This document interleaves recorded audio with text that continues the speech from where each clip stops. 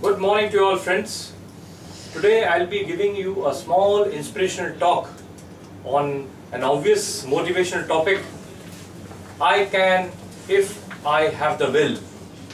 A case study of Barack Obama. We all know that Barack Obama has been sworn in as the 44th President of the United States yesterday.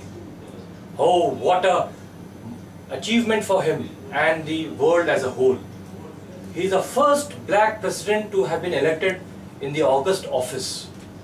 Such a big achievement.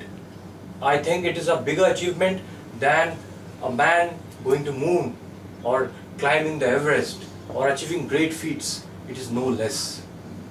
A black man achieving the biggest seat and the most powerful seat in the world calls for a lot of introspection of the case, that why people are not able to achieve what they want in life. Barack Obama has come from very humble beginnings.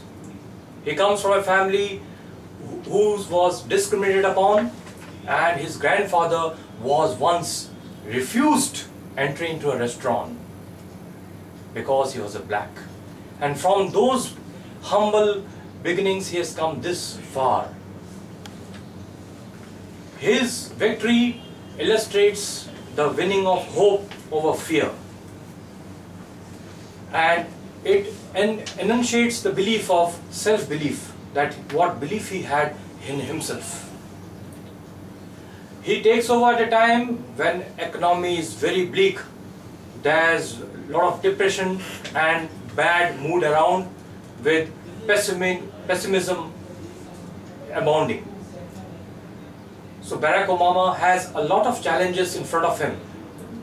He has to look into the Iraq war zone.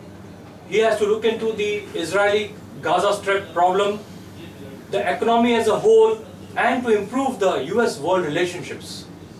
But he is totally confident of himself. He knows that he will achieve against heavy odds. That is his quantum of self-belief in himself. And he has brought the Martin Luther King's The Dream speech of 1960s, whereby Martin Luther King had dreamt that a black will sit beside a white and go ahead in the largest democracy of the world. He has a lot of challenges, but he will meet them.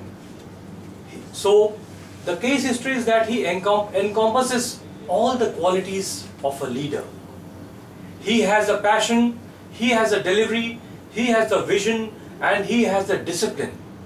Without mental and physical discipline, nobody can be successful today. This is the biggest learning for us from Barack Obama's case. We have to have self-belief, we have to be confident, we have to have a good self-image, and that's how we can surge ahead. Otherwise, we will always remain in the background and will be the flock of 98% and will not become the 2%. Now, to conclude, friends, I want to say that where there's a will, there's a way, and Barack Obama's case illustrates that. Thank you.